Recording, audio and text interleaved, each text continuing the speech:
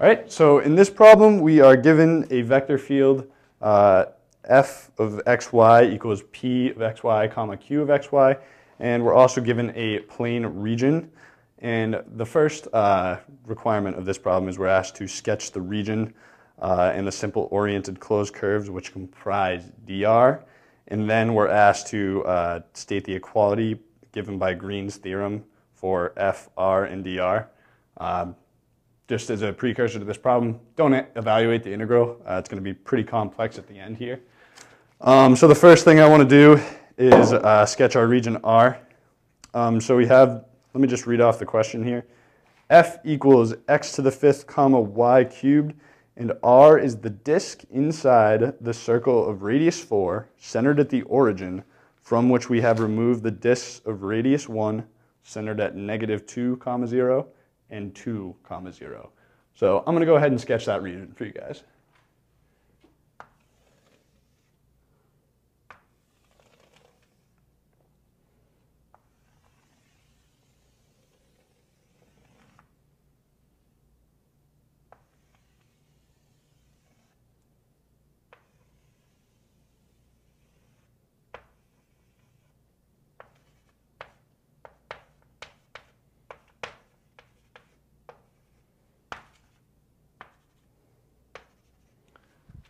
So we can see these are both circles of radius 1 centered at 2, 0, negative 2, 0. This is the circle of radius 4. We're also asked to sketch the direction, the positive orientation of the curve. The positive orientation of the curve is when our region is to the left of the curve. So as you can see around the outside, as we go around counterclockwise, the region stays to the left. So on the outside, we're going to be counterclockwise, but as we're on the inside, the region goes this way because we want to keep that region to the left. So the direction of these two circles is actually going to be clockwise.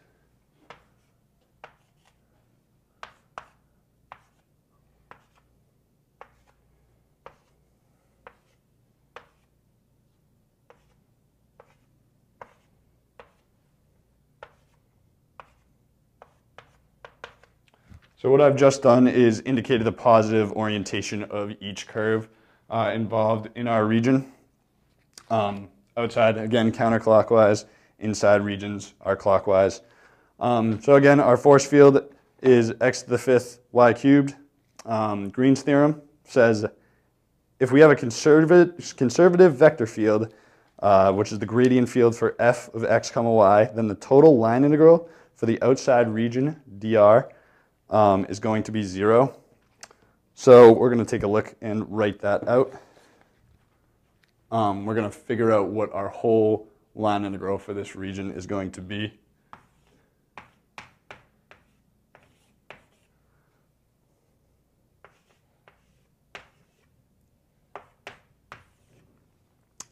So we're going to take the big curve to be R1 and the little curves to be R2 and R3 in this next part.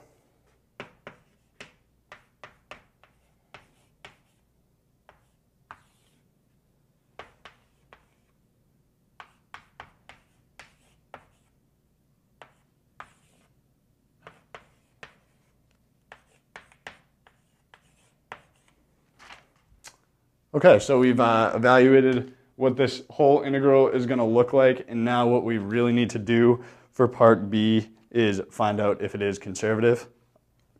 And we know that it's conservative if the curl is equal to 0, and the curl is just the derivative with respect to y of the x-coordinate plus the derivative with respect to x of the y-coordinate.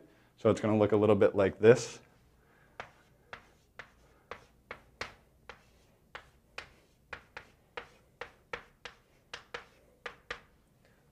I'm actually going to write our field on the board. I've already stated it. It's x to the fifth comma y cubed. I haven't written that on the board yet.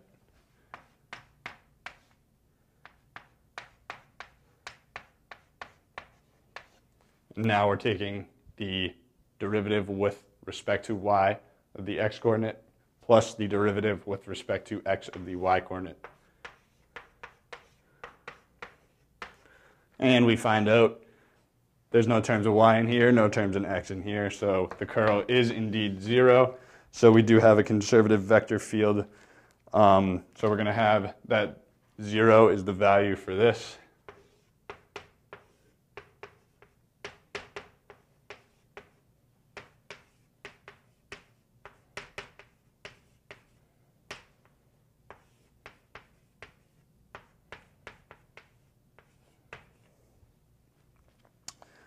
Okay, so now that we've found this integral, we can pretty easily evaluate it. So we can see that the integral of f circle dr over R1, the outside circle, is equal to the integrals of the other two regions combined.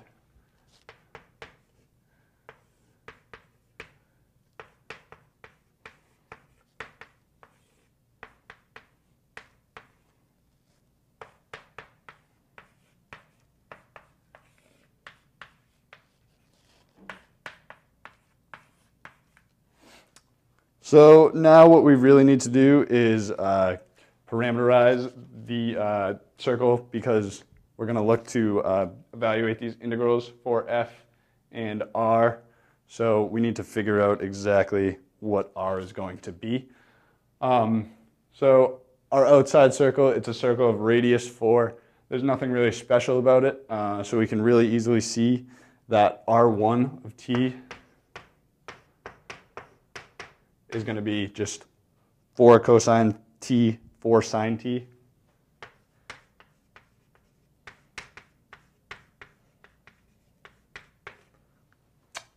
For R2, we'll take this to be R2 and this to be R3.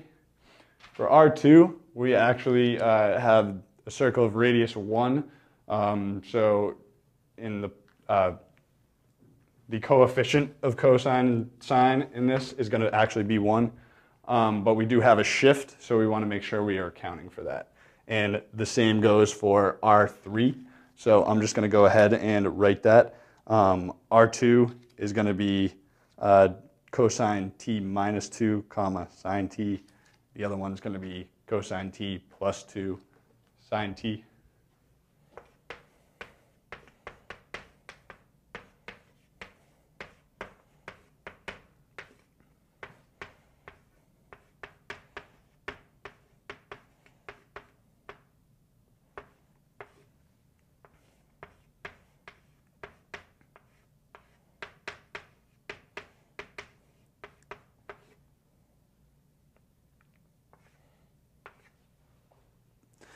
So now what we need to take care of is actually plugging in and finding out what f of R1, f of R2, and f of R3 is, so we can take care of, so we can take care of the f's here.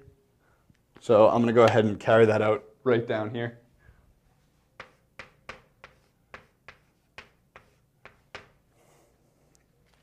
So what we're doing here is plugging in 4 cosine t wherever we see an x, and 4 sine t wherever we see a y.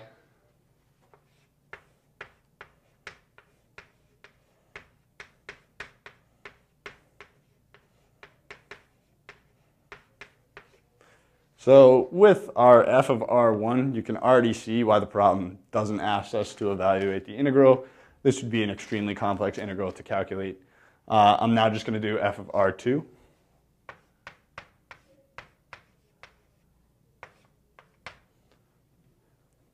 So again, plug in cosine t, quantity minus 2, sine for wherever you see an x, and sine t for wherever you see a y.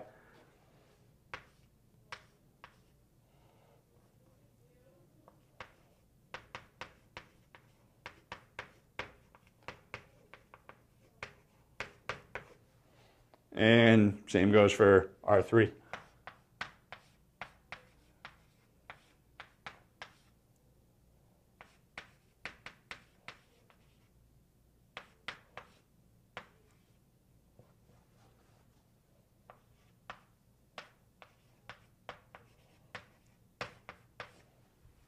So now that we have all of our f's, we can actually plug in to the integral over here. So R1 I'm going to wait 1 second, take the derivatives before plugging into the integral. That way we have a little more room to work with that integral on the other board. So R1 prime, it's going to be derivative of 4 cosine t, which is just negative 4 sine t. Derivative of 4 sine t, 4 cosine t.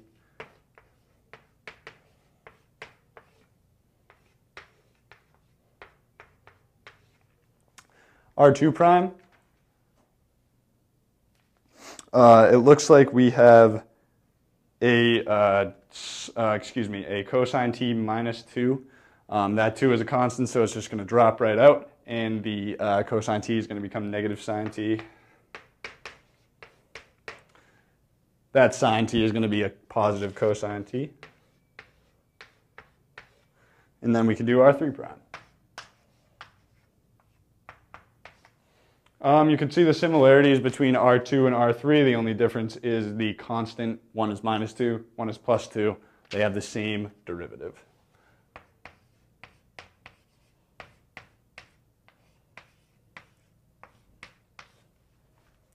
Okay, so we're going to plug all this into the integral just to make sure that you guys know how to plug it in correctly. Obviously, we're not going to calculate an integral that involves anything with cosine of the fifth, sine cubed, all this crazy stuff. So I'm going to go ahead and go over to the other board and evaluate this all out. So the first, the first thing we have is f circle dr over r1.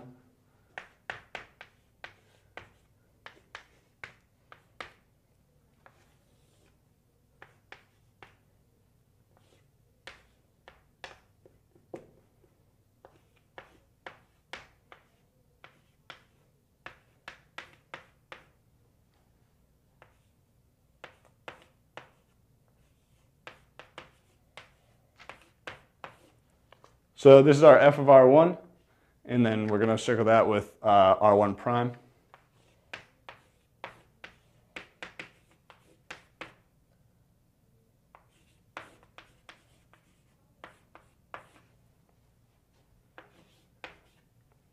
Okay, so if you take the dot product here, and feel free to do so if you want to, but it's not necessarily required. This is good enough for your final answer. If you do the dot product, you're going to have 4 to the 5th cosine of the 5th t times negative 4 sine t plus 4 cubed sine t times 4 cosine t. And so since we have this is R1, we can change up, this is equal to the integrals over R2 and R3, so we're just going to set this equal. So now we need over R2, and again, we're going to have f with dr. So we have f is equal to negative 2 plus cosine t to the 5th.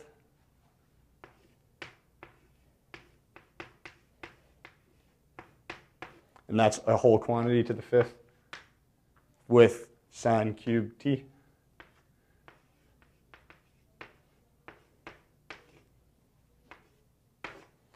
And R2 prime was just negative sine t cosine t.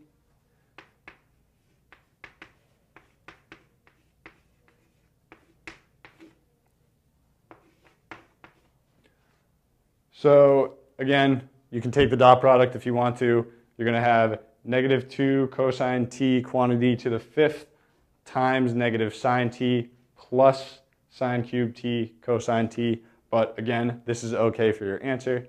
And now all we need to do is add R2 and R3 together.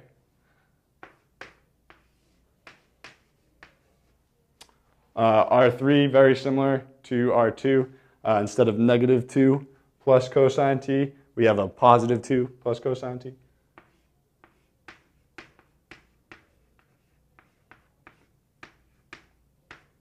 And we're also still left with that sine cubed t. And like I said a couple minutes ago, the derivative of R1 and R2 was actually the same. or excuse me, R2 and R3 was the same, not R1.